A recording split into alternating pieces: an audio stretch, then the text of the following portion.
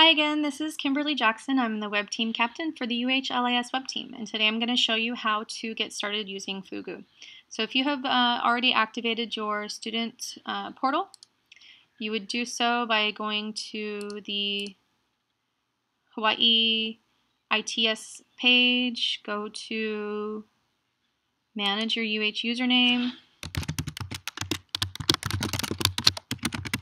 From here, you'd sign in using your UH information, create homepage, and you can find your link. Now, 100% of the time, this is what's going to happen, is if you're not sure of what your UH portal or personal homepage is, the UHM system actually offers free personal homepages to all of its students that they can use. There are very strict rules about what you can put on there. For example, you can't use it for legal activity, you can't sell anything on it, and you also can't use it for pornographic images or materials. So you can use it though for your student portfolio, which is very helpful. And 100% of the time, it's going to look like this. So your username is going to be in that section. So if your username is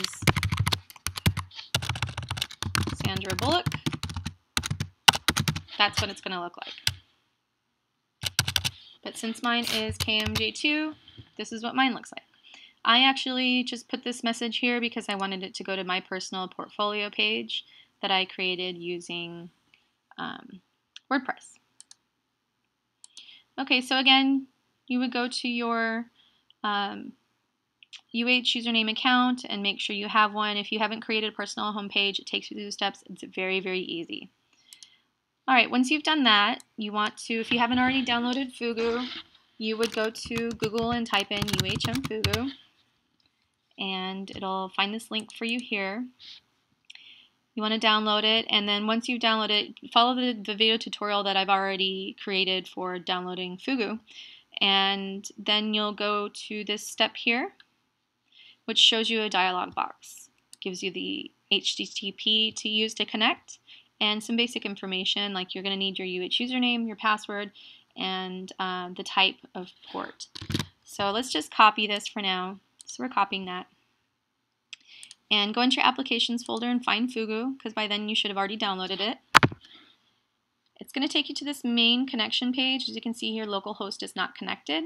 I am connected to the internet, as you can see here, and you will need to be connected in order to use this. And you just paste that link, that HTTP portal link, in order to connect. Under username, again, you're going to have to use your UH username. This is specifically only the front part of your email address. Do not use the @hawaii.edu. It will not work. You click connect, and because mine's already been used several times, it doesn't ask for a password. It remembers the password, but you will have to type in your password. Your password is going to be your email password. So whatever you use to get into your hawaii.edu email is what you're going to be entering there. And once you enter it, it's going to ask, do you want to remember it? We have to remember this chain of commands. And you say yes. You want your computer, as long as you're using a computer that's personal computer, you want it to remember it. Now, on the left-hand side are all your files on your home computer, so it's locally saved. On the right-hand side, it's all the files for your ePortfolio or for your student personal page, and it's all remotely saved.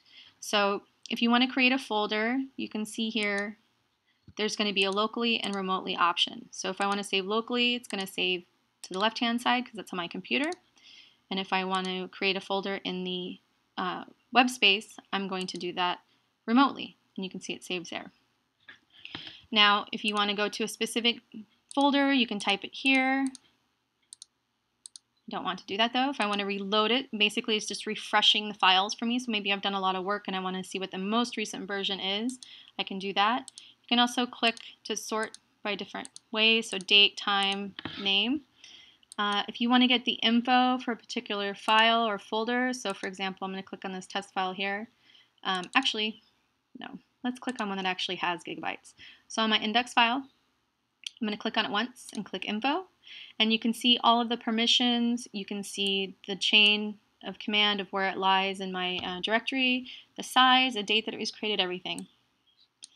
Just cancel out of that. What you can also do to get info is just right click on the item and get info.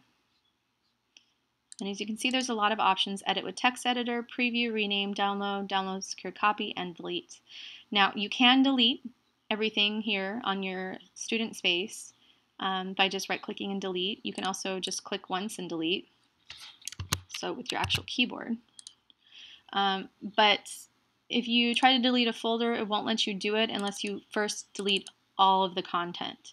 So you have to delete the content, delete the folder, delete the folder. All right, and also it can show you your history for both your remote side and your local side, what kind of work you've done. And lastly, here's the area where you disconnect. So basically the way this is used is locally, so at home on your computer, you create some HTML files.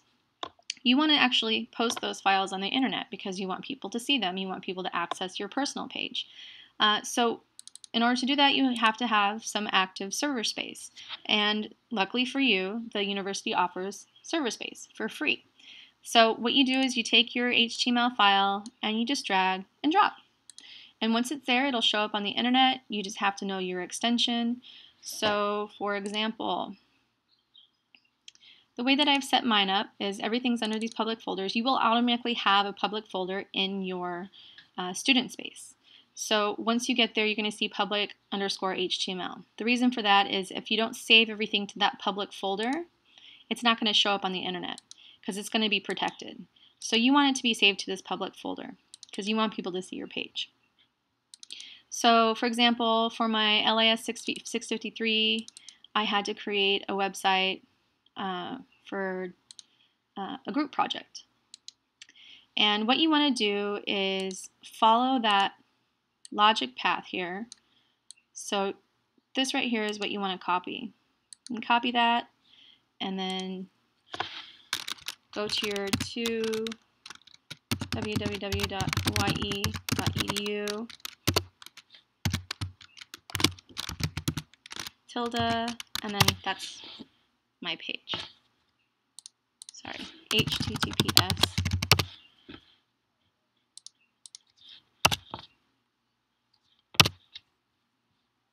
Oh, goodness gracious. Can't remember where that 2 belongs. I think it's here. Yes. Okay, sorry about that. So https://www.hawaii.edu/tilde your username. It's a lot of information, but don't be like me and just bookmark it. I'm going to bookmark it now. Okay. So anything that falls after this link right here is going to be what's been saved on my student space. So I'm just going to paste what I copied, hit enter, and there's the website that I created. And anything that I saved is going to be on here. And all of these files are saved again in my folders for this particular site. So under 653, you can see 653 here, 653 there. And for spring 2013, DA, which stands for Downton Abbey, /videos. And here's a video HTML. So anything you have saved here is going to link up, match up perfectly in your directory with what you have actually saved to your student account.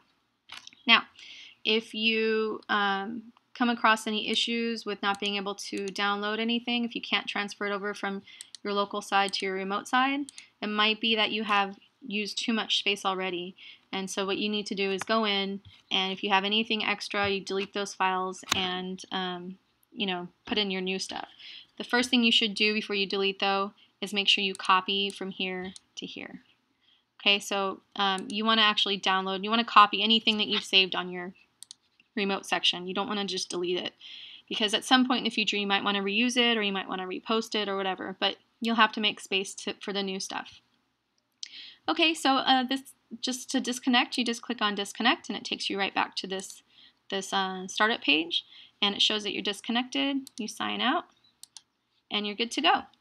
If you have any questions, you can email us at uhliswebteam@gmail.com, or you can check out our website at uhliswebteam.wordpress.com. Thank you.